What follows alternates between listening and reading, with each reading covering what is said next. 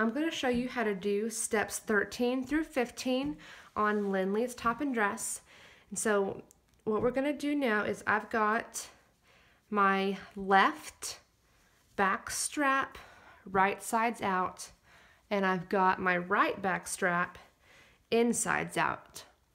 And so what we're going to do next to enclose this seam is we're going to fold the upper back strap down and flip this back up. We're going to pin it with a safety pin so we're able to feed it through that other strap. We're going to go under this strap here, and we're going to feed it through the hole here into this right strap that's inside out. So we're going to pull this through, and what's gonna be different about it is that you're gonna have your main touching your lining inside the strap.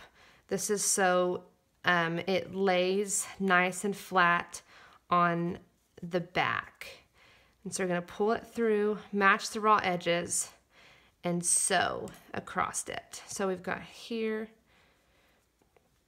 I'm gonna have to play with it just a little bit to match those seams up.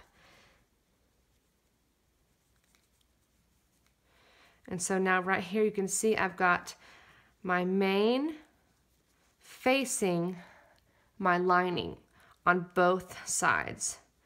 And then now what we're gonna do is we're going to sew right across here with a 3/8 inch seam allowance, and then we'll be able to pull it out, and you'll have a nice enclosed seam.